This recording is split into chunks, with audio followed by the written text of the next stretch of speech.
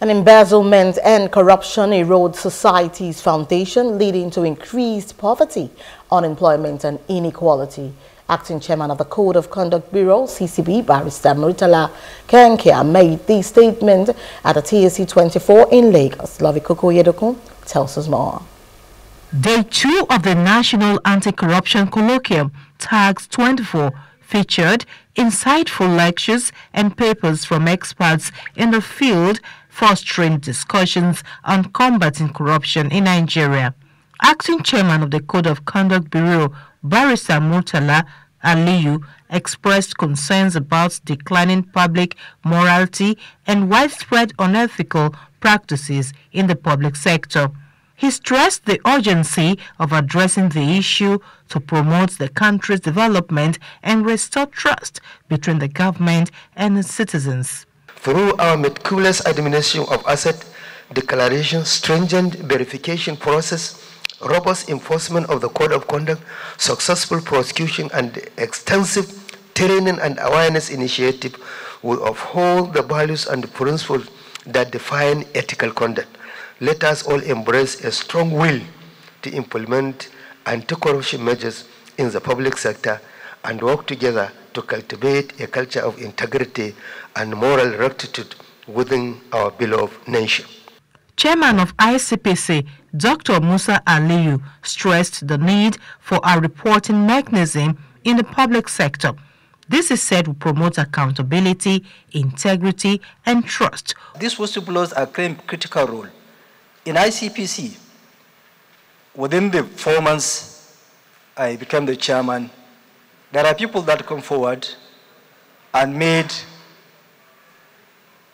some revelations that are so damning. In fact, some of them are shocking. And when we follow up, we discovered that the information they supplied are correct. In their respective submissions, the panels of discussants emphasized that effectively combating corruption necessitates the collective involvement of every Nigerian. We all left our homes. We are seated here to fight corruption.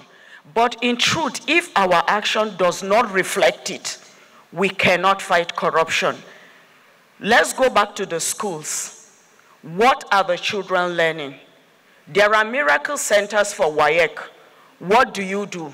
You go to pay for your child so that somebody will write WAEC for him, and you expect him to come back and be a medical doctor that will save your life tomorrow. It's not possible. I think we should work more on our institutions.